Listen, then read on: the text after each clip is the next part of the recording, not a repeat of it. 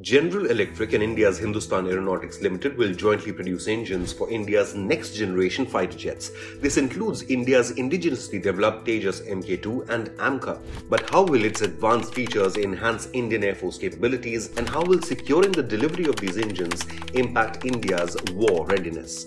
This collaboration aims to power the Indian Air Force's future Tejas MKII, an advanced medium combat aircraft or AMCA, with GE's renowned F414 engines. Did you know that it has powered US Navy aircraft for over 30 years?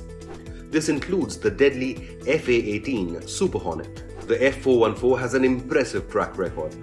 With over 1,600 engines delivered and over 5 million flight hours, its reliability and performance are unmatched. The F414 is also widely used in countries like Sweden, Australia, South Korea, and now India. India's military has long sought to develop indigenous engines for its light combat aircraft program. However, the partnership with GE's F404 engines for Tejas MK1 proved successful, with 75 engines delivered and 99 more on order worth $716 million. For the advanced Tejas MK2 and the AMCA, HAL has procured the more powerful F414 engines, with 8 so far. With India facing security challenges from China and Pakistan, this cooperation between the two nations is of paramount importance. The first engines are expected to arrive within the next 3 years, while HAL establishes a local production facility. The first flight of Tejas Mark II is anticipated in 2026, with full-scale production expected in the following years.